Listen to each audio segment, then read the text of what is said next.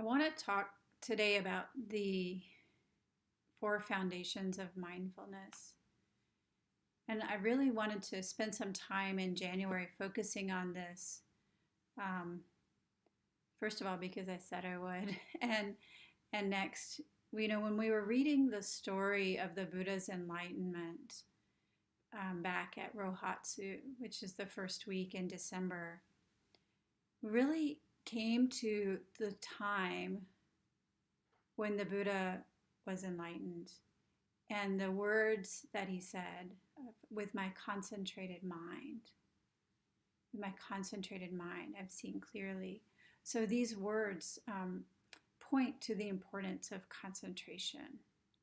And sometimes in Zen practice, or maybe in all practice, we come to practice through our own suffering, right? I mean, people come to practice for so many different reasons, but a very common one, probably the most common, is our own suffering. So we come to practice through our own suffering, and we start to practice, and it's so different and so new, and we feel good. And we're like, whoa, this is amazing. I want to feel good all the time. And we have this, initial bump, or this initial coasting time, and then we hit our first wall, and we're like, whoa, I didn't sign up for this. Where's that initial feel good? What's going on? I just want to feel good all the time. And so then we can kind of try to force our way through the practice, and because we want to get to that place where there's no suffering. And so what a lot of people do is try to jump ahead a bit, just go ahead and skip over all the work and all the body stuff we're carrying and all of our life and get straight on over to enlightenment, because there's this like a kind of a magical thinking quality. We're just going to sit, and yeah, there are going to be some hard times, and going to be some good times and some great people, but I'm just going to, and then one day, bing, all my problems went away, everything's fixed, no more body pain, no more mental pain, it's all good. So I want us to back off from that idea. It's not accurate. Suffering is a part of our life. And what the practice has to offer us is, freedom from suffering, but it's not from freedom from the things that happen to us as humans. It's a freedom from the need to fix and the need to hold on to getting rid of it. So what we develop as we practice is an ease with what is, with whatever comes our way. And as humans, a whole lot of stuff comes our way. I was really thinking of this today, as so many people are sick this week. And it's frightening. And it feels bad. In our bodies, the ones who are sick, and those of us who aren't sick, maybe we're worried about people. So we just want to skip over that. Can't we just get to the place where there's no more sickness? And the thing is, we can't. But what we can do is offer our genuine heart of practice, and we can find the place where we can be in this body that we have for this lifetime. This body, this same body that I have right now, not somebody else's body, not some Olympic, runner's body, not this super tall, supermodel body, just our normal, regular bodies, whatever we have, whatever we came into this world with, whatever we accumulated on the way, that time that we, that we drove our bicycle too fast and crashed and broke our arm, that's part of our body now. That time, when that period in our 30s when we just drank way too much and we kind of injured some of our body, that's part of our body now. That's what we have to work with. And you know what? It's fine. This is what we have. So we're going to show up with what we have together, not trying to get something else and not trying to skip over the body. The thing about the body is that it holds so much information. In fact, it holds all of the information. Everything is in body. So trying to get past our body, it robs us of the most valuable learnings we can have. Body is the first foundation of mindfulness.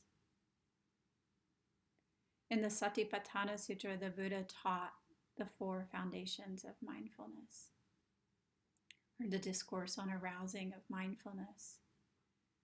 Mindfulness of body is the first one. And there's mindfulness of feelings, mindfulness of mental states, and mindfulness of dharma. Mindfulness of body runs through all Buddhist schools, comes to us from the yogic tradition that the Buddha practiced. So we have some common threads that we'll see across all of Buddhist teachings. And that's really, on one hand, fun and interesting. And on the other hand, you start reading the same thing over and over, no matter who you're going to read from. Today when I was preparing for the talk, I was looking at the Satipatthana Sutra itself, and then some commentary on the sutra, which come to us from the Theravada tradition, in particular, somebody from Sri Lanka. And then I was like, wow, this really reminds me of the Fukan Zazengi, or Dogen Zenji's instructions for Zazen, which are from the Zen tradition. And I'm like, yeah, and didn't Uchiyama Roshi have a really good commentary on, how to arrange our bodies? Yeah. But you know what else? That's reminds me that when I was studying His Holiness the Dalai Lama's commentary on the stages of meditation by Kamalashila, then I was like, this sounds familiar. Same themes. Why is that familiar? It goes back to the Tendai school, which Dogen Zenji first trained in, and those connections across Asia. People were studying similar things, and it all starts with the breath. The breath is the core of the foundation of mindfulness, of body. The breath is the core of our life. The breath is with us no matter where we go, no matter what we do. The breath is always here. The breath is always here. Therefore, we can practice wherever we are, in whatever situation we are in. Whether we are calm and peaceful and quiet, or agitated or being yelled at, the breath is still here. If we can find it, remember our breath. Remember our breath. Even when we're angry, just taking a breath, returning to the breath brings us back into our body, back into the experience of what's happening, rather than that need to get out of where we are. This experience of what's happening is the only true thing. This moment, this present moment. This is mindfulness in front. This is where the Buddha taught us to start, right here, in this moment. And the thing is, this is also where we finish, and also what's in the middle, because there is nothing other than this present moment.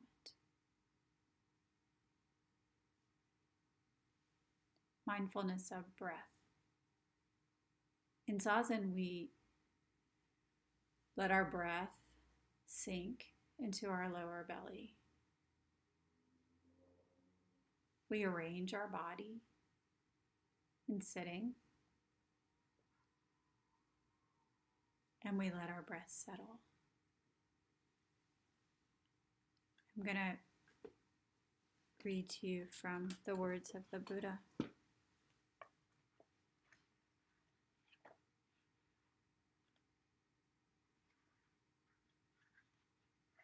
I think I shared this with you last week, but I want to repeat. Breath. 20 years after the Buddha attained enlightenment, a senior monk by the name of Ananda became his personal attendant.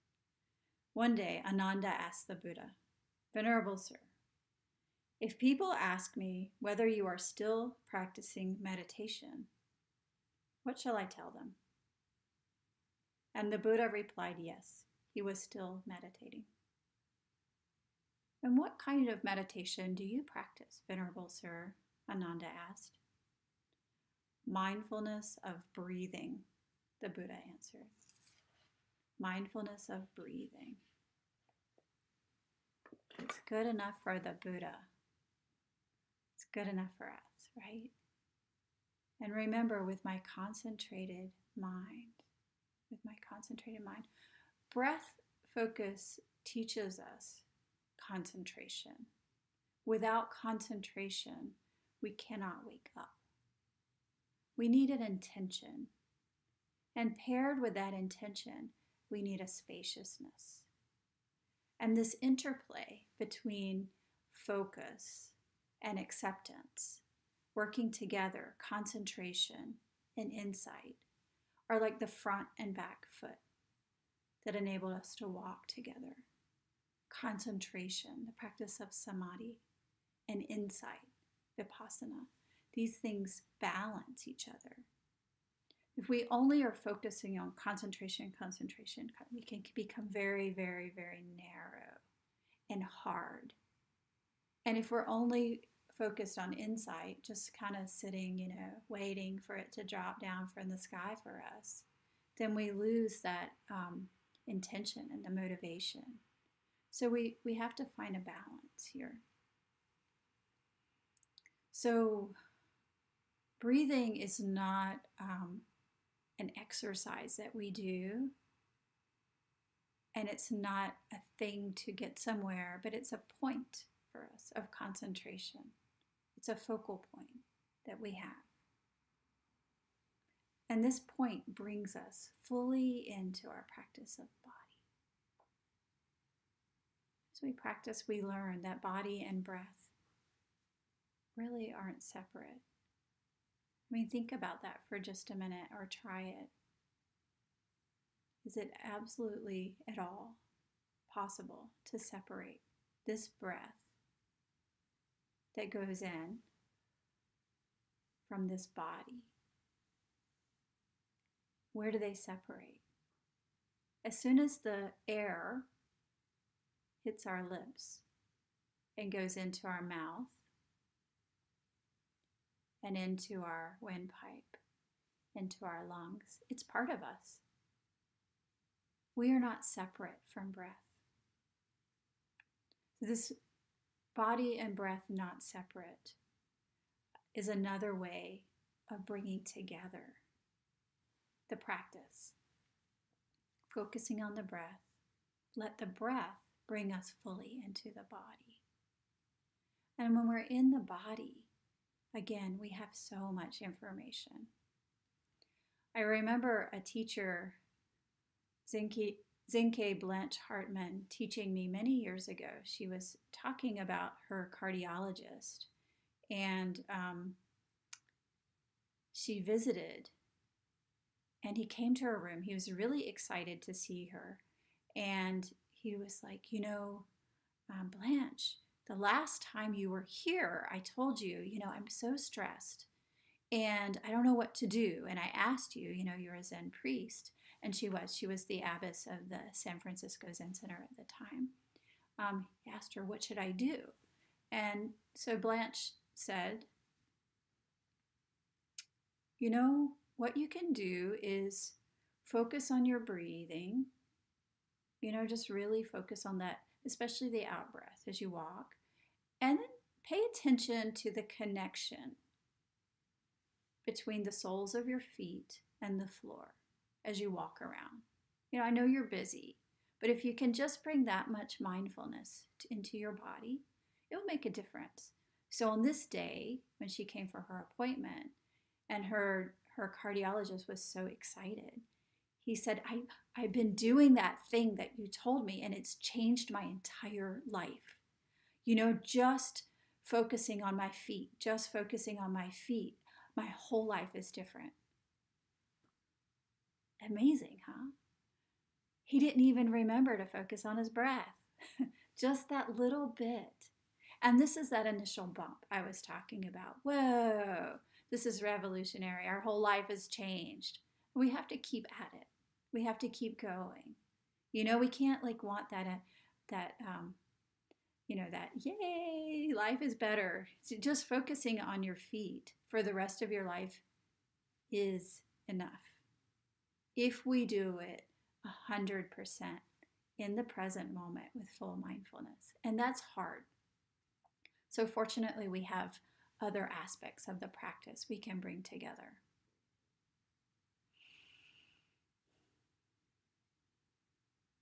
The Buddha taught 4 postures for practicing, and we do them all in Zen.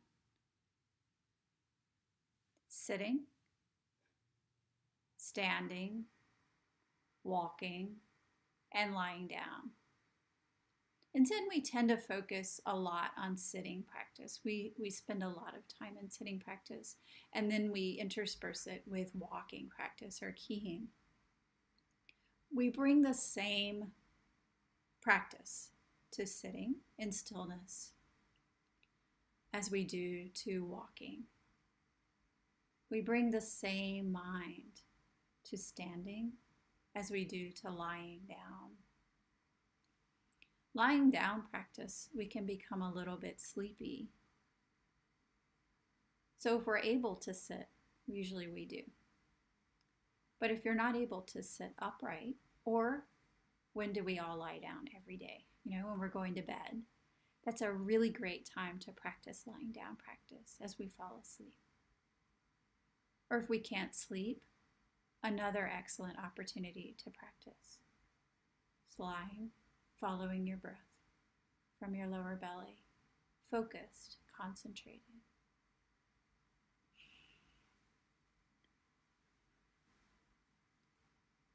In talking about sitting practice, I mentioned to you Dogen Zenji's Fukan Zazengi.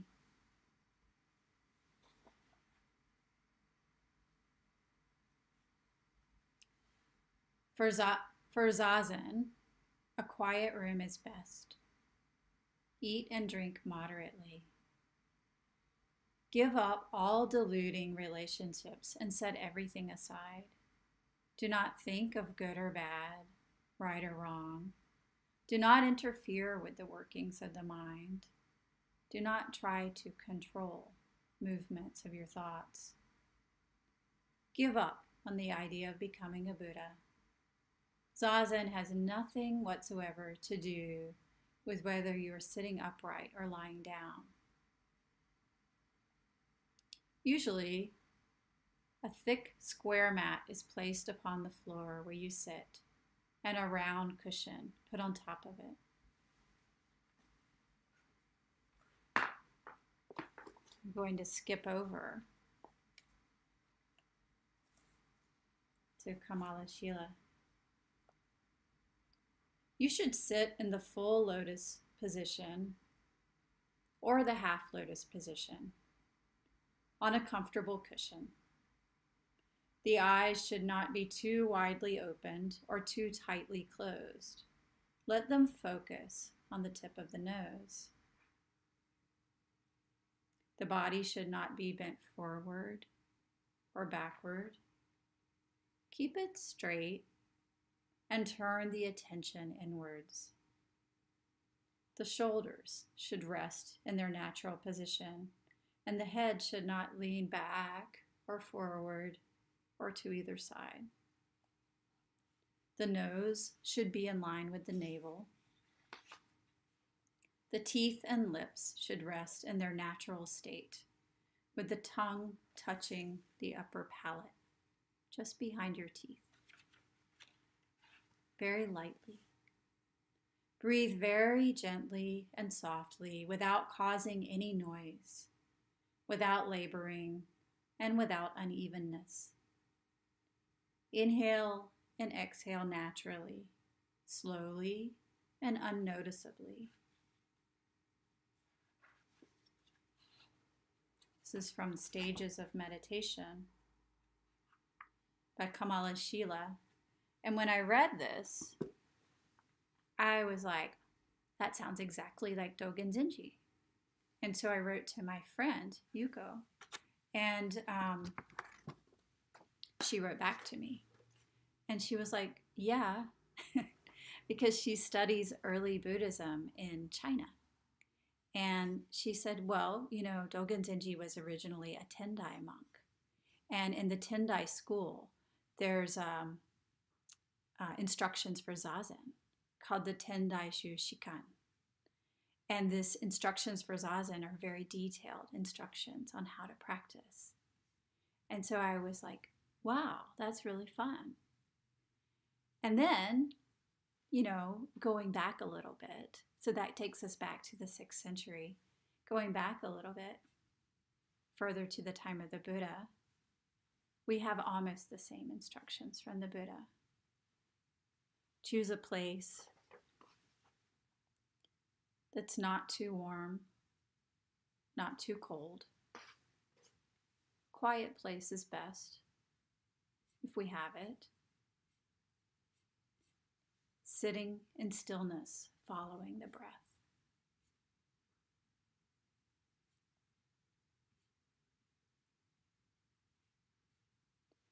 Here, O bhikkhus, a bhikkhu or a bhikshuni, gone to the forest, to the foot of a tree, to an empty place, sits down, bends their legs crosswise on their lap, and keeps the body erect, arouses mindfulness in the object of meditation, namely the breath, which is right in front of us.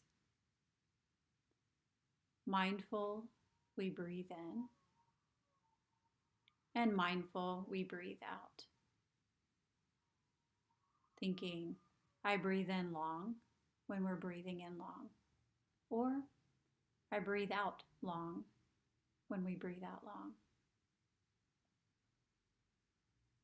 Experiencing the whole body, we breathe in. And this is how we train ourselves. Experiencing the whole body, we breathe out. Calming the activity of the whole body, we breathe in. Calming the activity of the body, we breathe out. This is how we train ourselves.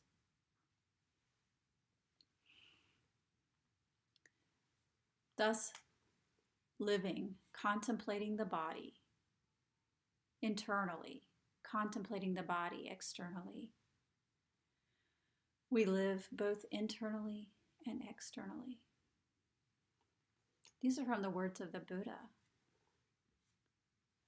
We see the same thread running through, so I cannot stress enough the importance of the breath and the body, the first foundation of mindfulness.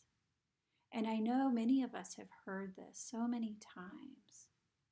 Maybe it feels familiar. Maybe it feels rote. Maybe we think we know already.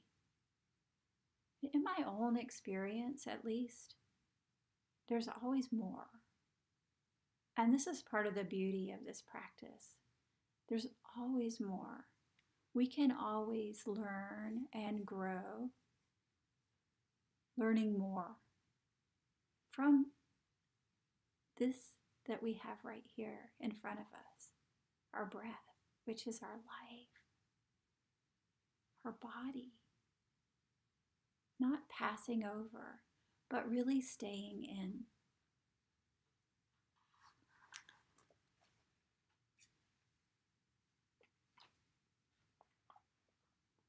Uchiyama Roshi starts off the same way. The meaning of Zazen must rest stably on the act of Zazen itself. So the question of how to do Zazen is essential. First of all, the room where you do Zazen should be as quiet as possible. It should be neither too light nor too dark, and it should be warm in winter and cool in summer. Care should be taken not to allow wind or smoke in the room, and the room itself should be kept neat and clean. In other words, try to create a settled and peaceful environment where you can continue to sit on a regular basis. Try to create a peaceful environment. We can do this anywhere, you know? We can do this at work. If we make our surroundings where we work calm, peaceful, in order, think of the difference when your desk is really neat versus a complete chaos. Think of the difference in your mind state. Even when we're working very actively, you know, if we're in a place like a hospital or a public setting where there are lots of people, even angry people around us, we make ourselves calm and peaceful. It ripples out. And we have an effect on those around us. This is what I wanted to share today. Mindfulness of body as the very foundation of our practice, the core of all that we do. This is where we begin. This is where we will end. Beginning life with our first breath, ending life with our last. Thank you.